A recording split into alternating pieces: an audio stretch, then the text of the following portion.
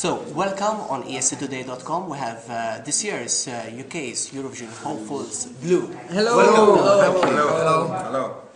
How are you? Very good, thanks. Really good. Really good. What made you to do the Eurovision Song Contest? What made us do it? It wasn't we was made to do it. We decided to do it. We had the opportunity, and in England, I think it's a lot different than it is. Yeah. In the UK, it's a lot more. People are a lot. They don't take it as seriously as people do in Europe and stuff, and it's a shame really, because we do have some amazing acts that come from England, such as U2, Coldplay, some Oasis, and Amy Winehouse. The list goes on, for us to get offered to do the Eurovision, we just decided that we wanted to kind of make it cool again in our own country. So, basically, when you were announced that you're going to be the representatives in this year's Eurovision Song Contest, there was such great hype. Do you feel more pressure about your performance in Düsseldorf?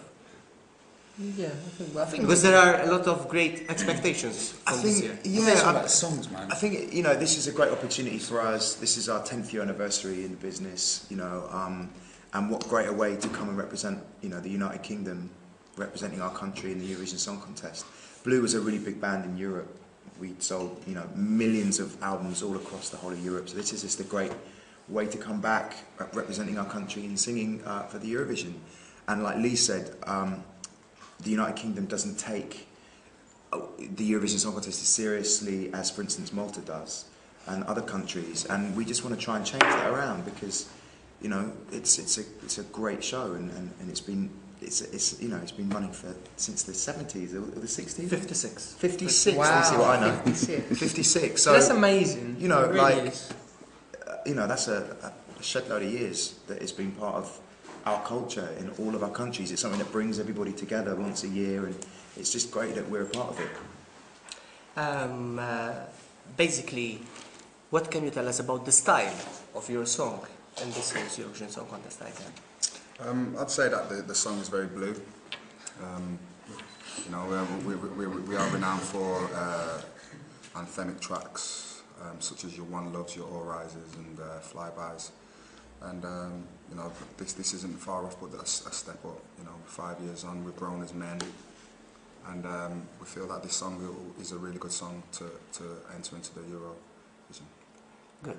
And what made you to choose Malta to kick off with the Eurovision? Well, Malta, I've been to Malta before last year, recently. so I had a really good time at the Malta Music Awards. So I had a fantastic time. When I come back, I told the boys, I said, look, if we ever get a chance, we've got to go and do a concert in Malta. And then obviously the Eurovision come up, and then they said, which countries would you like to go to? And I put my hand up, I said, we've got to go to Malta, because the Eurovision is such a big event. Let's go there and promote and say hello to the Maltese fans, because as a group we never come here 5-10 years ago, so it's an honour and a privilege to be back here and Definitely. to see you guys, so thank you very much for having us. Yeah. Thank you. You have the number ones mainly in UK charts. How challenging is to top the UK charts, music charts? I think it's always just about having a great song, but at the same time it is quite difficult, because I think the English press are probably one of the hardest and grueling press of Europe, and probably the whole world actually. The UK press is pretty strict. Yeah, they're quite tough, and they love to kind of bring you down, and we're trying to do something good, and it can be a struggle. We're not gonna lie. It can be something that, especially because of the nature of what's been kind of the past of Eurovision in England. We haven't tended to do so well. I mean, last year we came last. And because of that, the English press turned their back instead of saying, well, let's try and win it. Yeah. So for us as a established act, who's had number ones and had number one albums and sold out tours, I think they're more shocked that we've decided to do it and put our neck on the line. you know, I think that's the pressure, because we'd love for our own country to get behind us and be like, yes. But you know, sometimes the press in England aren't that too kind, really. Any other countries planned to visit? To where specifically? Yeah, we're off to Spain at the end of this week.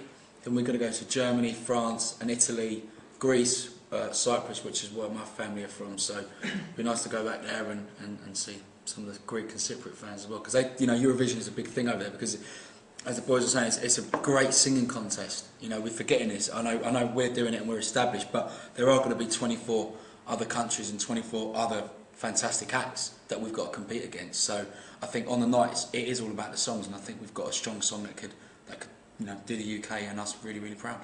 Finally, will you remain united after your Eurovision participation? Manchester. Yeah, I mean, Eurovision, I mean, like John was saying before, this is our 10-year anniversary. We had always planned to do this this year. It's just that, you know, we've been approached to represent our country, which is kind of like icing on the cake at the end of the day. And you know, yes, it's a great competition, but Blue will continue after the competition. Good luck. Thank you very much. Thank you. And good luck to Malta as well. Yeah. Tonight as well. Let's see who's going to get through. But good luck.